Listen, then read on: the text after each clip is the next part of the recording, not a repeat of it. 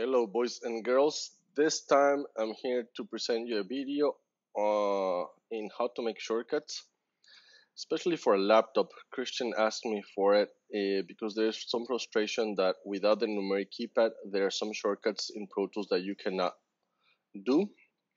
And I have good news and bad news. Good news is for some of them, there's a workaround. Bad news is that some of them do not apply here. Let's go to the first one and the one that created this idea. Normally, when you have a numeric keypad, you will press 3 on the numeric keypad to start recording on this or any channel that you may have. Considering the circumstances, if I do not, well, I don't have the 3, so I cannot press it.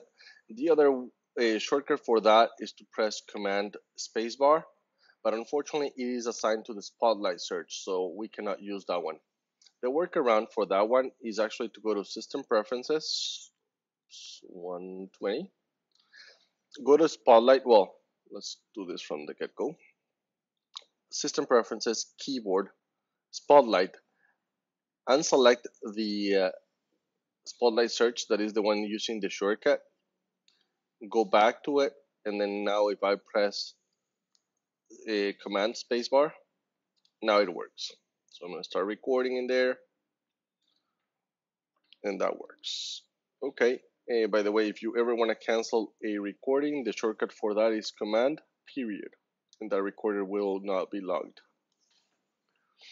So that one works. Now there are other things, like for example, that I use all the time when I have the numeric keypad, which is memory locations, which is dot, the number dot. I haven't found a way to get those shortcuts to work here, and that's unfortunate, of course. But there are other things that you can create your own shortcuts. So anything that is on these menus that does not have a pre-established shortcut, you can make a shortcut of that. For example, let's go into track, make one track active or inactive. For that, I'm going to create a new shortcut, a new track, just to prove that point. Shift Command N. By the way, if you want to change from mono to stereo, you press Command right arrow, or Command left arrow goes all the way up. I'm working on Pro Tools 2020 Ultimate. I'm going to create a stereo auxiliary track. Let's say I'm going to create, and I press Command down arrow to go to the different kind of tracks that you have. So up arrow or down arrow, depends on what you're trying to do. In this case, I'm going to go for an auxiliary track so that I can put a reverb on it. I'm going to label this reverb. I'm going to add a reverb just in case, so that I complete my whole idea. First one doesn't matter, just to complete that.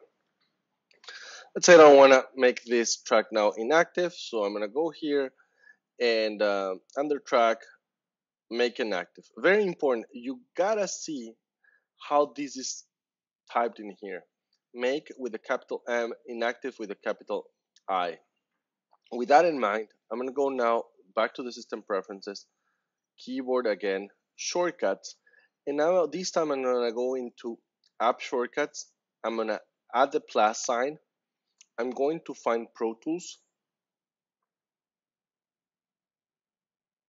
Got it? And I'm going to type in here, make inactive. Again, I have to type it just like it was typed in the menu. And here I'm going to create a shortcut for that. Pro Tools does not use the control key much, so this time I'm going to make control I for inactive. Add. Make inactive, control I. Now I select whatever track I want to make inactive. I'm going to create the one that I did for the reverb, control I, and now that shortcut became inactive. If I want to do something else, for example, let's say I want to add an audio suite plugin that I use all the time. Let's say I'm going to use the gain one. Okay, so gain, audio suite gain. That if you want to change that, and I'm going to go here to show the tracks. Any track that I want to change the gain, I'm going to say this one. By the way, oops.